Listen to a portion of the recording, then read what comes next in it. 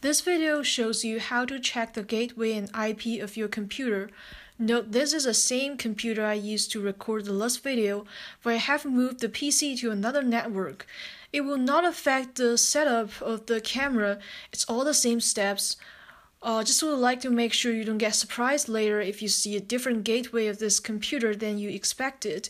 I'll share two different methods of checking the gateway and IP of your computer. For the first method, please right-click the Internet Access icon on the lower right corner of your screen, and please choose Open Network and Sharing Center.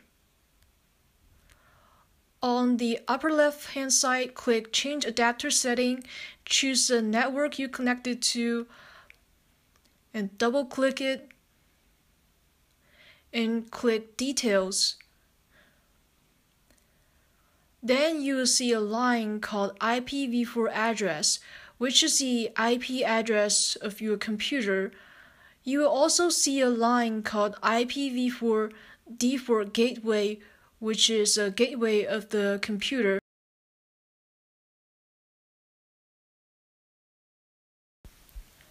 For the second method, please open the command prompt and type in ipconfig.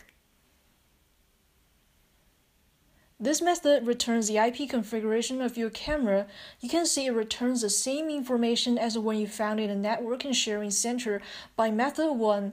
The IP of the computer is 192.168.3.6, and the default gateway is 192.168.3.1. So now if you have your device manager tool and you want to manually change the IP of the camera without using the SameToPC button, you can use the information you just found. Assume you have selected a camera from the device manager list, and you need to manually change the gateway that matches the default gateway that you found from your computer, and manually change the IP address of the camera to match the same subnet 192.168.3. And you can choose a number for your last element. For example, it could be 111 or any number that doesn't cause a conflict with other devices on your network.